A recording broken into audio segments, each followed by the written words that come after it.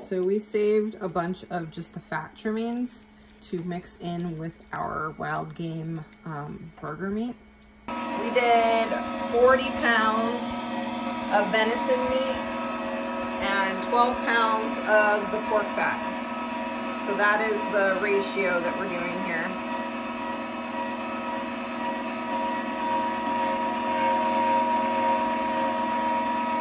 And then we have an awesome new vacuum sealer that we just got. That is a game changer.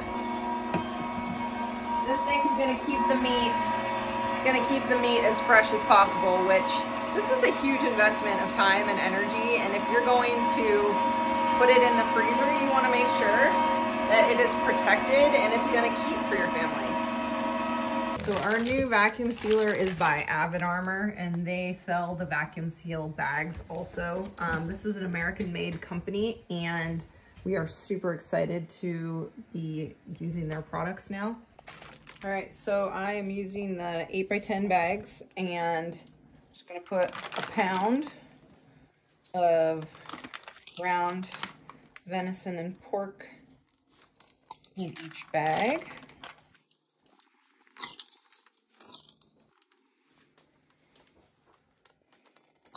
We're gonna get an assembly line going here because it's gonna take a minute.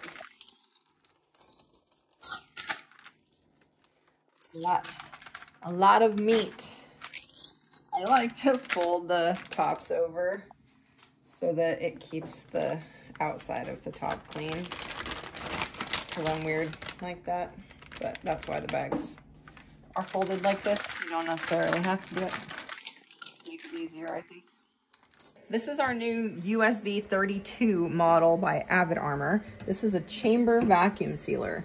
If you had not heard of a chamber vacuum sealer until now, you're not alone. I had not until we got this machine, but we do so much vacuum sealing, and we're vacuum sealing large amounts of meat to put in the deep freezer. So having a good vacuum and seal is very important to us.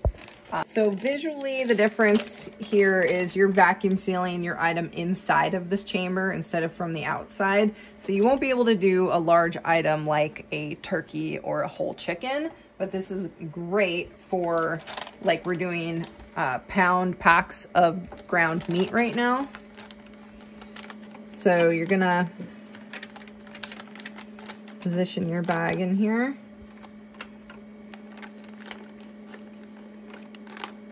Just like that. Hit the auto vacuum seal, and it's going to get to work. So this model also has a exterior vacuum sealing option for jars, which is really cool. I did not actually know that you could vacuum seal jars as well, and with all of the dry storage that I like to do in mason jars, I'm really excited to utilize that function on here. And it's also really good with marinades and liquids. And the chamber vacuum sealer, it's a higher level of vacuum pressure, and it results in a more thorough removal of air, which gives it a superior seal as well. So it's just gonna take all of the air out of there.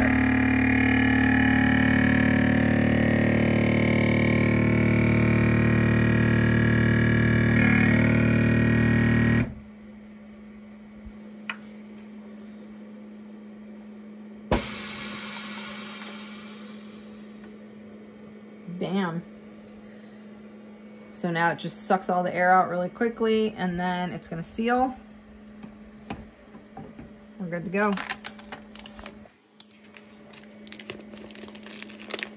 So before I freeze it, I'm just gonna get it the shape that I want to have it.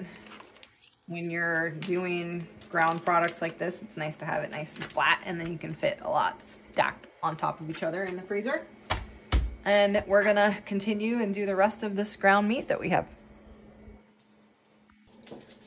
So finished product of all of the ground venison that we just did. We've got 35 1-pound packs and 4 2-pound packs.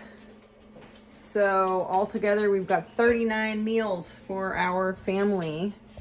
I'm not going to talk about how much money this is going to save us, because last time I talked about price, everyone freaked out. It's obvious that we all spend different amounts of money in different parts of the country, but it's 39 meals that I can pull out of the freezer for my family, and we will save money on that.